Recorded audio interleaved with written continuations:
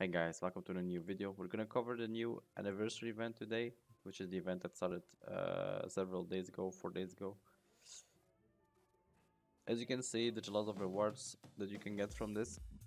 All the rewards that you can basically buy with anniversary coins. If you still don't know what anniversary coins are, you can find them in your valuables, which is you get by pressing K. Go to events and holidays. You can find your coins right here. You get these coins by simply killing monsters. Everywhere in Allods. You can get them from going astral, killing demons there. There's so many ways to get these coins. You get them by leveling, and you'll quickly understand like the sources of where to get them from. These anniversary coins are always used for anniversary events and other seasonal things, so these are frequently used for these kind of things. Now you can just press the go there button, and it's gonna lead you to the start of the event. Now in your mail you're gonna have something as well, which I'll explain here. And then about the Allods Online team, so when you do log in and you get this email, we wish to invite all Allods Online players to join us in celebrating the first anniversary. It's not the first anniversary, it's now the 13th, I believe. Allods Online running under my.com operation. In honor of this special occasion, we are handing out various gifts. So you get the gift, and what's in the gift? Receive a gift. Only a progenitor character will obtain the entire content. That means if you open this on your reincarnation character, you won't get everything. For people that are unclear what this is, your progenitor character is your original character that you started the game with all the way back in the days. So your progenitor is your main character, progenitor, and all the reincarnations you made from that are incarnations, yeah? Progenitor was the first character you ever started, because I know there's people that are like maining their reincarnation for a class purpose. It's your progenitor. Open it on this one. Receive the mail on this one. Nothing else. When we do open it, in the boutique tab, we're going to find these two items. Now there's an iridescent jar. As I explained before, you can buy these from the vendor, but they give you one for free to unlock another reincarnation. Now I can't because I already have too many. I'm at the maximum. So in 30 days, this is going to convert into a platinum coin, which is a nice thing. Anniversary Horn of Abundance. This is going to give you something depending on your level. If you're top level, you're going to receive legendary dragon tears, which is going to help you on the minions or on hard raids doing your tier skills at a much better efficiency. If you are a lower level, I believe, you get a magic potion that increases damage dealt. This is something to help you level with, I guess, but honestly it's kind of useless. Save it till your max level, then open it. It lasts 30 days. It's perfect. Open it and you get 1000 legendary tier skills, which is stronger than my usual tiers. So this is something I usually keep for dominions for sure, or of course fable tiers, whatever the best you have to offer at the time, or use them for raids. Alright, that's what you get for starting out. Then back from the mail, so we get to, for me I'm a league, so I get to the port in Novograd. For Empire it'll be here in Nizhnegrad port.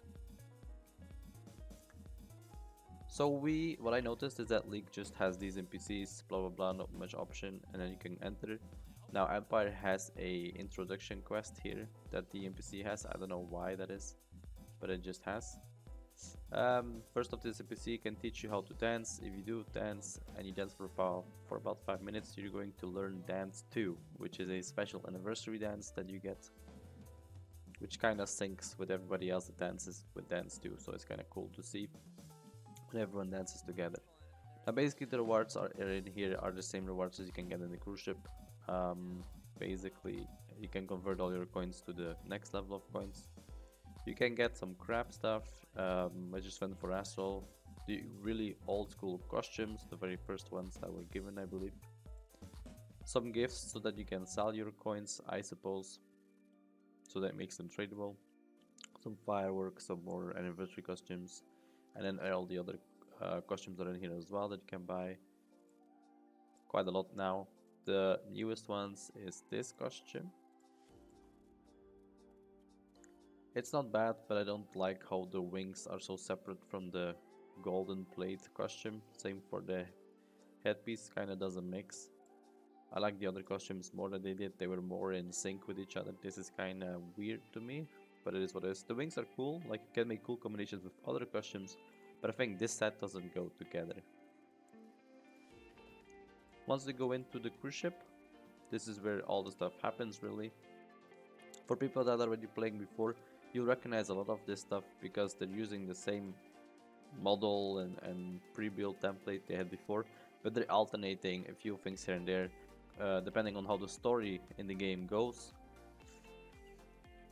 Starting at the far left, you can just talk to every NPC. They'll have some story and lore to tell you. These are basically all NPCs that you met throughout the whole, through the whole game. And this is a really cool thing they do with putting all the NPCs together, and you can go and have a talk to them when they're kind of a bit more out of character, where they have to be like an NPC in your game. They're kind of like off duty here and just having a cool little party.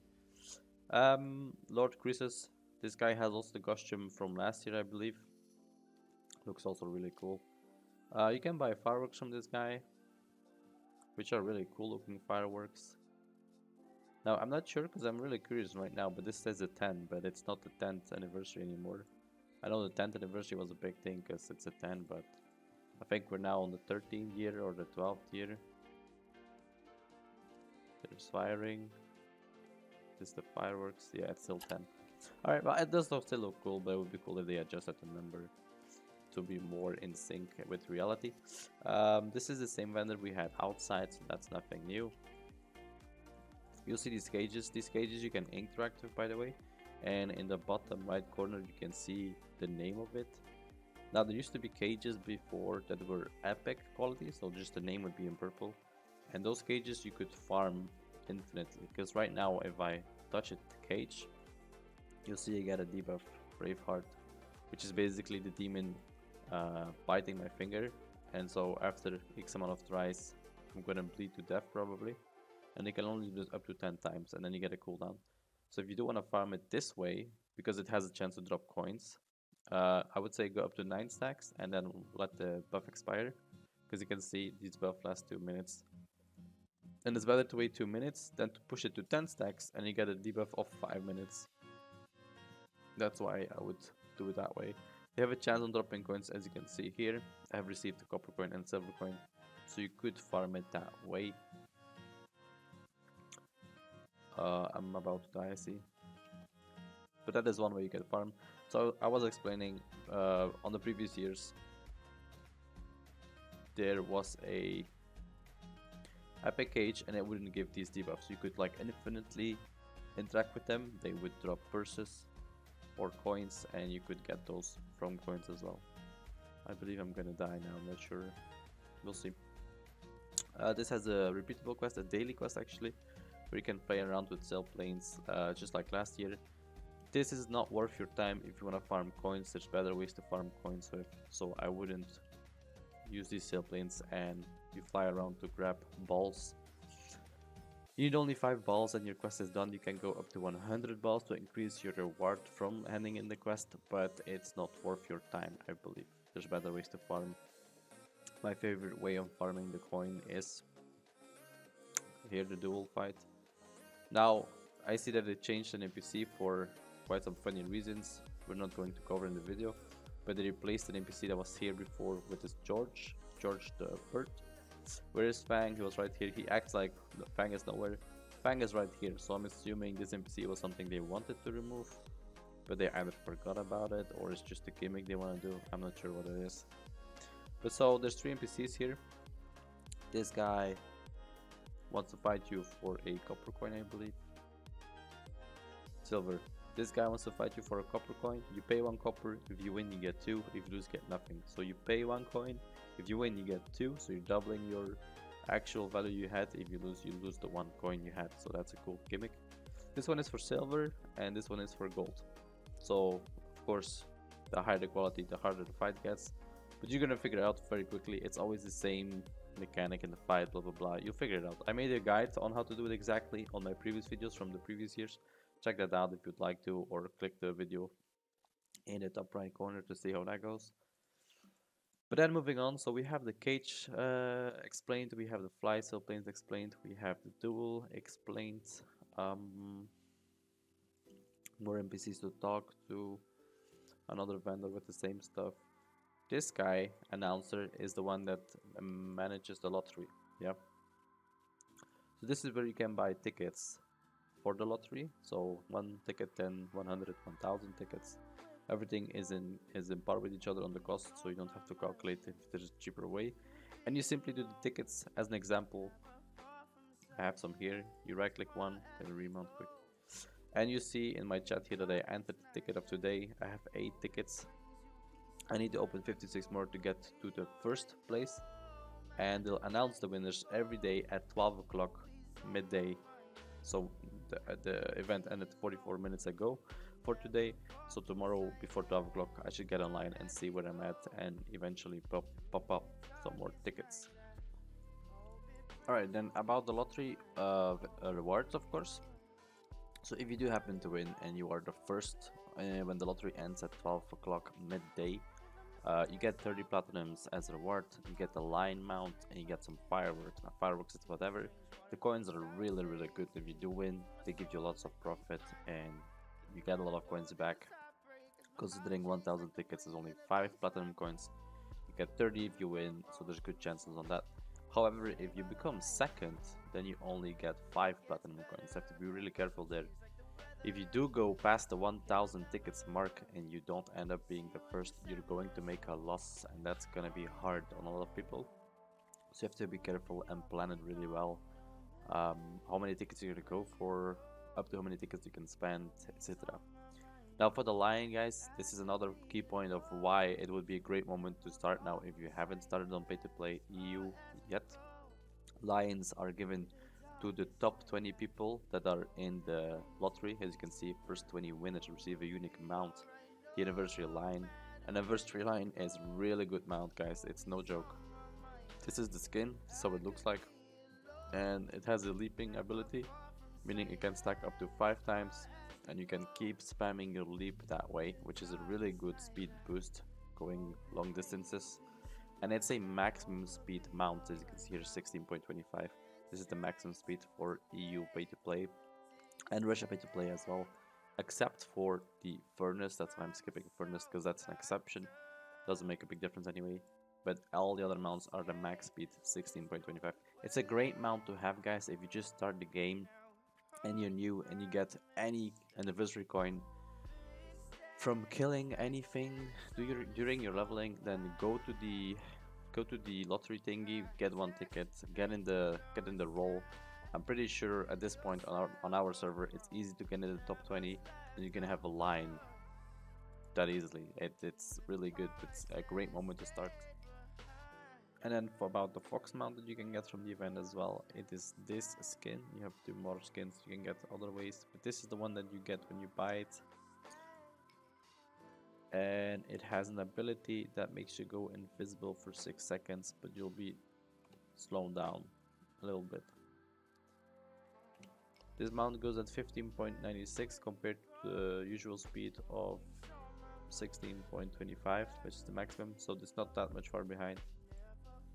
It's a really cool looking mount, looks slick.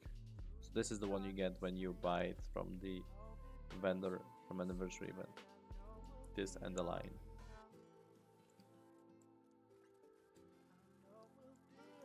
Then about the wolf you can buy from anniversary event. It's literally the same skin that I believe everyone has at this point. It's more of an icon now than a mount, because no one's gonna buy it for the mount. No one's gonna ride the slow as wolf. Mine is fast because of alternatives. But it's gonna be a really slow mount. Why is it still in the vendor? It's probably because it's an iconic thing right now. It was the first mount they were giving to everybody, I believe, next to the horse. But the Grey Wolf was the first mount that a lot of people got, so it's more of like an icon to Allods rather than an actual mount that people would want to use. Yeah, so that's the wolf that you can also buy from the vendor. So you've got an easy way of getting a mount. You've got the lucky moments going on for 6 more days, giving double reputation, which is what you need when you're leveling through zones to unlock better gear. And it's gonna give you double XP for killing mobs, for completing quests. It's double XP on everything basically. Really easy to level. Remember that pay to play has a 33% bonus on top of that as experience boost, whereas free to play they're kinda counting on you to buy experience scrolls. That's why now they're kind of giving them for free, because that was a mistake they did back in the day and it's scaring off new players, yada yada yada. It's just so much good stuff right now to begin. 30.0 is right around the corner, guys. It's gonna be either this Wednesday or next week Wednesday, where a full gear reset will happen. All the gear we have will be vanished, demolished. It's gonna start over from green again. It's a new big season. Guys, this is the moment, man. If you're waiting for a good moment to start EU pay to play, this is it. This is the one. Then there's items here with Marianne. So this is all the NPCs. Then on the right side and also on the other side, on the left side behind these big balls, our cruise ships are arriving and you can drive these cruise ships. This is a really cool little gimmick. This is kind of the same thing that you can do with your ship if you have a peer from the Astral Academy and they just fly through Koba, Aljun, Asitep, basically through the whole Holy Lands. Not Kyra, but Asitep, Aljun, Koba. And yeah, just like a cruise ship where you can chill with friends on and interact with the devices, dance with the NPCs. Just cool little stuff. There used to be the epic cages down here in the basement, but I noticed that they have removed them. Same for the other ship, they're no longer here. Oh, actually this one, as you can see, these are epic, but you can interact with them. So I'm assuming these guys have better drop rates. I'm not too sure. I'm assuming they have because they're also kind of more hidden on the ship. Like it's not in plain sight for players to go and see them. I'm actually gonna wait 30 seconds because my buff's about to expire. Alright, now let's have a look. Like, I'm just assuming here on a limb that they have a better drop rate, but nothing on paper states it, so I just find it coincidence that developers are putting these away and these are epic quality on a ship. It's harder to find, but yeah, I got nothing, so could be my thought as well. Try it out yourself, see what's up. But that's about everything I can show on this anniversary event for people that are already playing from before. Unfortunately, there's not much new. I know, I've been here myself. For people that are still new to the game or returning or want to start, this is pretty fun. This cool event has a lot of benefits, has cool costumes to offer. Go for it. It's really a good thing to do. So that's about everything I can tell you guys about the anniversary event. Hope you guys liked it. If you learned something, be sure to give it a like. Maybe subscribe to my channel if you want to see more videos about the game. I'll see you guys in the next one. Have a good evening, guys. Bye bye.